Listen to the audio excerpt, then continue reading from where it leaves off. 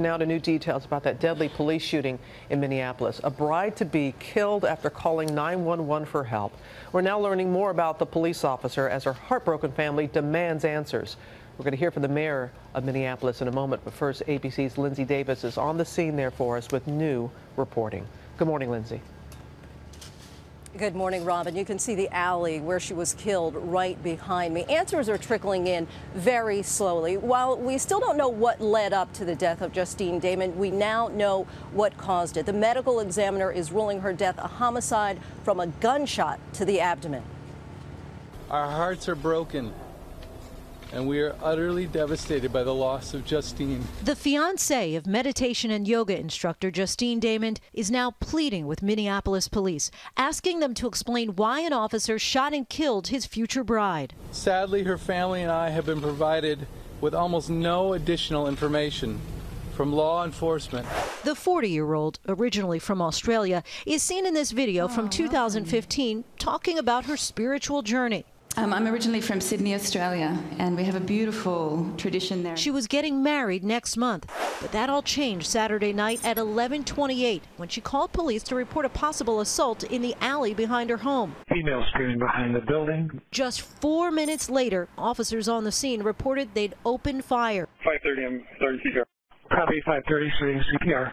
There is no dash cam video of the incident, and both officers' body cameras were turned off. Like you, I have a lot of questions about why the body cameras weren't on.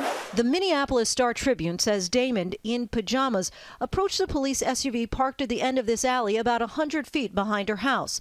They say she was standing at the driver's side of the vehicle when the officer in the passenger seat reportedly reached across the vehicle and opened fire, shooting her through the driver's side door.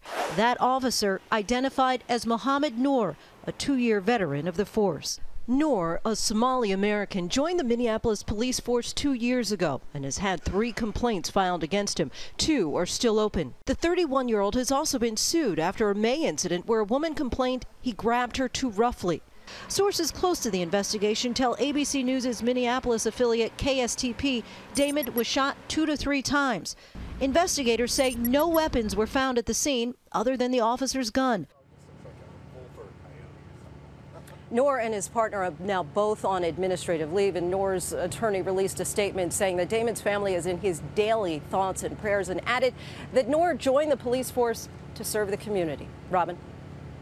All right, Lindsay, thank you very much. And now the mayor of Minneapolis, Betsy Hodges, joins us. We appreciate you spending some time with us because I don't have to tell you the grief, the outrage. This happened on Saturday. Still no explanation as to how or why this happened. Are you satisfied with how police and investigators are handling this thus far?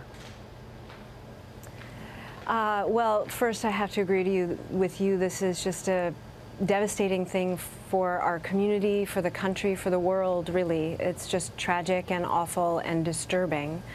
And we, as a city, have a policy now that we do not investigate ourselves. And so in critical incidents like this. So the State Bureau of Criminal Apprehension took over right away. They have been the lead investigator. I encourage them to give as much information as swiftly as possible, but not compromising the investigation. But I have the same questions everybody has. What happened? But you're the mayor, and the family of Justine, aren't they deserving of some explanation at this point? Something. Yes, I mean, I've spoken to her fiancé. You know, he has the same questions everyone has. But we need to make sure that there's an investigation so we can answer those questions thoroughly and well, whatever happens. But I don't know what the answers are. That's the trade-off of an independent investigation is we aren't in charge of it. But, you know, I know the BCA is doing the best they can and moving as swiftly as they can, or I hope so, and I hope that they release as much information as they can, as swiftly as they can. And one of the many questions, of course, as you know, the body cameras. I mean, now Minneapolis police are required to have them. Neither officer had turned his on. I'm sure that's one of the many questions that you have, like the rest of us. Why? Yes, absolutely. You know, I fought hard to make sure that we have body cameras. They're a very powerful tool. They're not an infallible tool, but they're an important tool in 21st century policing. And I don't know why it wasn't turned on. I don't know what happened. That's one of the key questions that we have as this, as the investigation moves forward. Do you know if it was ever turned on? We know that it wasn't turned on before, but even after, there is procedure that's saying that you should turn it on. Do you have any idea if at any time it was turned on? I don't know at this point. The body camera data and footage is with the investigator, and that's independent from the city, so I don't know. And finally, Mayor Hodges, where do we go from here? You are fully aware of the frustration, and how do you maintain trust from citizens when something like this happens? It's been a question this whole country's been trying to answer, and in Minneapolis, I and the chief have been working very hard to put the foundations in place for 21st century policing. Body cameras are one element of that. We have made policy changes. We've enhanced our training. We're doing community policing and putting the resources in for that. Partnerships and collaboration between the community and law enforcement creates both trust and public safety. All of those, plus more, are elements of 21st century policing, and we have got to keep pursuing that, and we are continuing to pursue that moving forward. Well, yeah.